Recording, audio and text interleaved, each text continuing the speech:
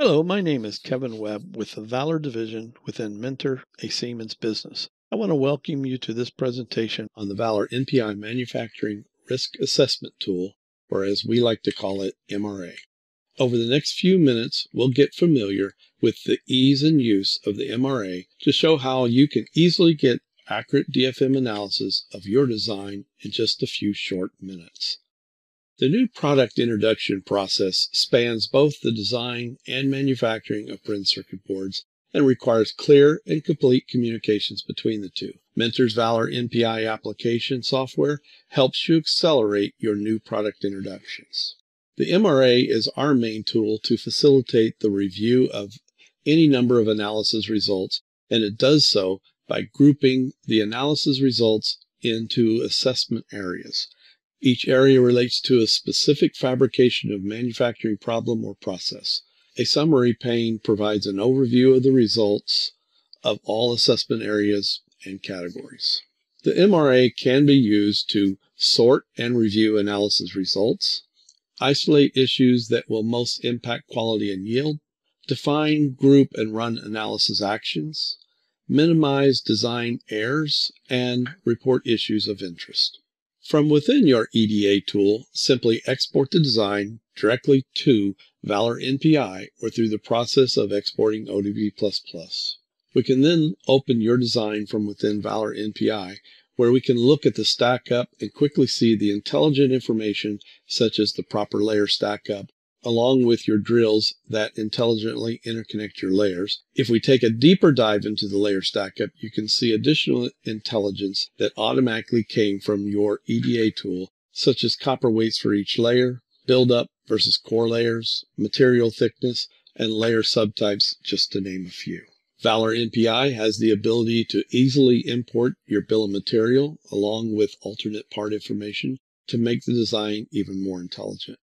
Once the BOM is imported, we can run a match with the Valor Parts Library to automatically assign the VPL part, where this allows you to use the more comprehensive pin contact information from the VPL part for solder validation, as well as other assembly DFM analysis.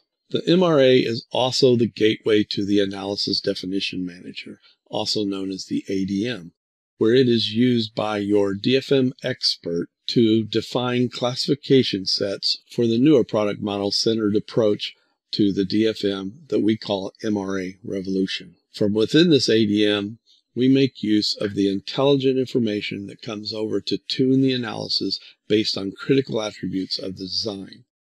To properly assign the appropriate constraint rules to this design, we have the ability to set various design factors to help make these assignments. In this example, I've added factors such as layer count, typical trace to trace, as well as typical trace width for both inner and outer layers. As you can see, if we select the test button, the system interrogates this design and lets me know which of the factors pass, and any classification that fully passes, such as this complex 4-4 mil does in this example, the system will assign all the constraint values to this design based on this complex classification. Once I jump over to the constraints, you can see that I have made use of additional factors such as copper weights and layer positioning. I can also test any particular constraint from within the ADM to make sure I am receiving my desired results during my one-time ADM constraint setup. Once you have completed the setup of the analysis definitions, running the analysis from the MRA is accomplished by a single action from within the analysis menu, Run MRA Revolution.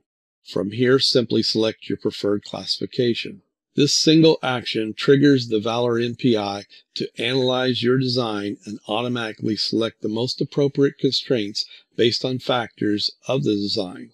The analysis results will be categorized within the MRA for your review in one fell swoop.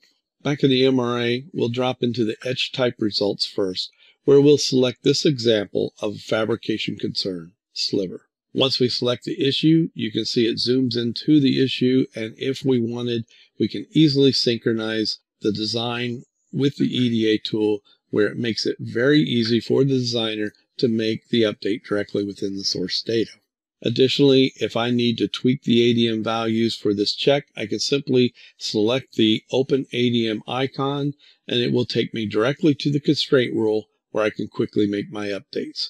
As you can see, this issue was on layer 4, which is an inner layer, with a yellow value of 4 mils, while I have measured a value of 1.277 mils. If I have permission and choose to tweak this value within the ADM, I'd simply select my complex 4x4 mil rule for inner layers and make my change. Now for our second example, we'll jump down to the solder tab to look at solder validation issues. As you can see, the system flagged a number of solder validation issues related to pin to pad relationship issues. As we select one of these issues, we can see the actual pin of the device that came from the VPL match has a toe distance violation. There is inadequate space at the heel of this part to achieve a proper solder joint.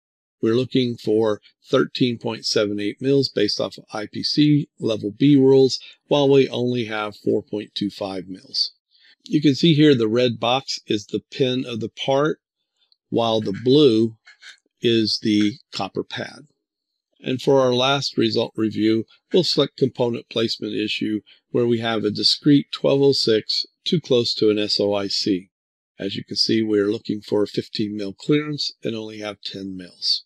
Once you've completed your analysis and optimized your design for manufacturing, you are ready to generate your ODB++ output, which supports fabrication and assembly while protecting your intellectual property.